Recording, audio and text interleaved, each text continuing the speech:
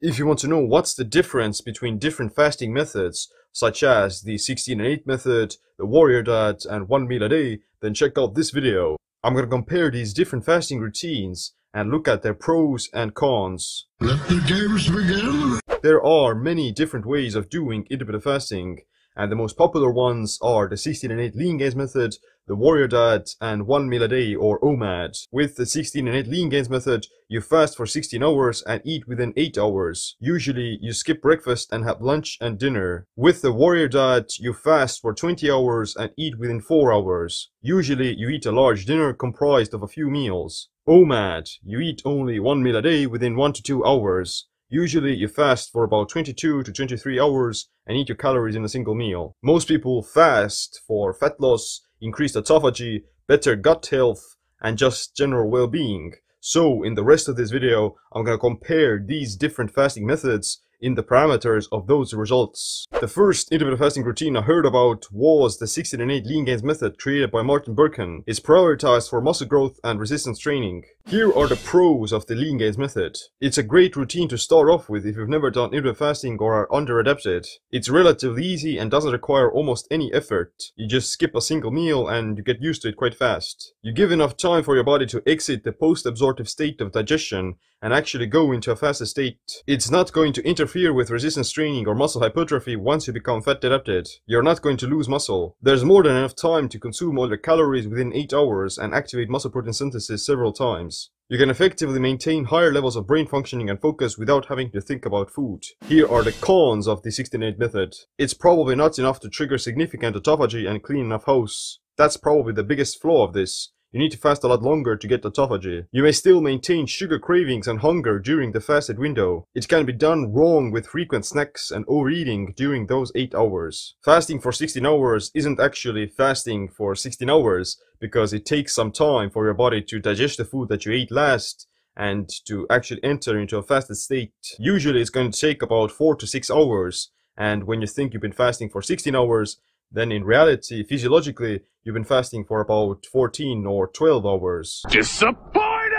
So that's why I think the 16 and 8 method should be somewhat of the minimum daily fast that you should stick to, as to give your digestion enough time to rest. You can also fast for 18 hours, and I think there isn't any significant difference between fasting for 16 hours or fasting for 18 hours. They're both somewhat similar, and the difference is only maybe you'll go into deeper ketosis and you burn a bit more fat. The warrior diet is a fasting protocol created by Ori Hofmeckler. You're supposed to fast for most of the day, then work out and have a big dinner. The window is about 20 hours of fasting and 4 hours of eating. Here are the pros of the warrior diet.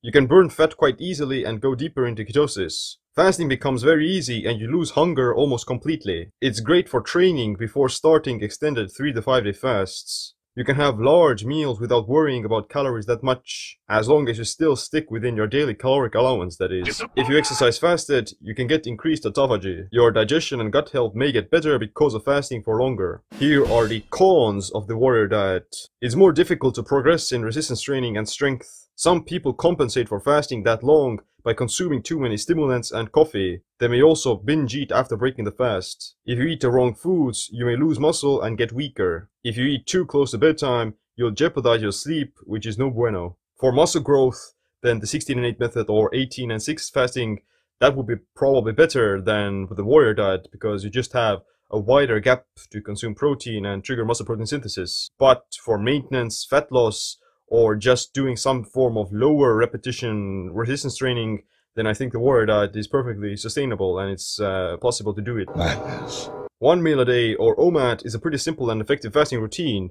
You fast for about 22 to 23 hours and eat your food within 1 to 2 hours. Here are the pros of OMAD. It's very easy to lose fat because you have such a small time frame to eat. If you fast for 23 to 24 hours, you'll probably start getting into actual autophagy that has a much greater effect on your health than just increased basal autophagy. After proper fat adaptation, you become immune to hunger and cravings. It frees up a lot of mental faculties and willpower by not having to think about eating. You give your digestion really good rest and keep your digestive organs working properly for longer. Your body becomes more efficient at absorbing and retaining the nutrients from food. You can eat more carbs while staying somewhat keto adapted during the fasted state.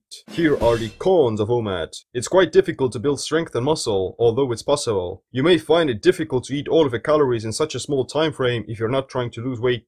You have suboptimal rates of protein synthesis by being able to spike it within such a small time frame. If you eat too much food in volume, you may get bloated and feel awful. If you eat too close to bedtime, you'll disrupt your sleep quality. Fasting that long all the time may cause metabolic adaptation and cause too much stress. I've been doing both OMAD and the warrior diet interchangeably for 3 to 4 years and have seen great results from it. OMAD and the warrior diet, they're definitely not optimal for muscle growth or resistance training, but they're still very effective for maintenance as well as fat loss. If I were a regular person who doesn't really care about their health or who doesn't train that much, then I would just stick to the warrior diet or OMAD because there isn't a huge reason to be eating any more frequently. But I think that not everyone has to fast if they don't like it or it doesn't suit their lifestyle. At the minimum, I would still recommend to stick to a daily time restricted eating schedule and try to consume all of the calories within at least 8 to 10 hours. And there is some research showing that it's actually very beneficial for both circadian rhythm and other metabolic benefits. All of these methods, they have their pros and their cons, their strengths and their weaknesses, and there isn't no definite answer that which one is the best one. The person who is doing any given routine is a lot more important than the routine itself. If you want to know how to optimize and deconstruct all of these fasting routines, including resistance training, extended fasts, food combining, and meal timing, then check out my Metabolic Autophagy Masterclass. It comes with 13 plus hours of video material, a 4-week meal plan, and a workout routine. But other than that, thanks for watching this video. Make sure you click the like, subscribe, notification bells. My name is Seem. Stay strategic, stay empowered.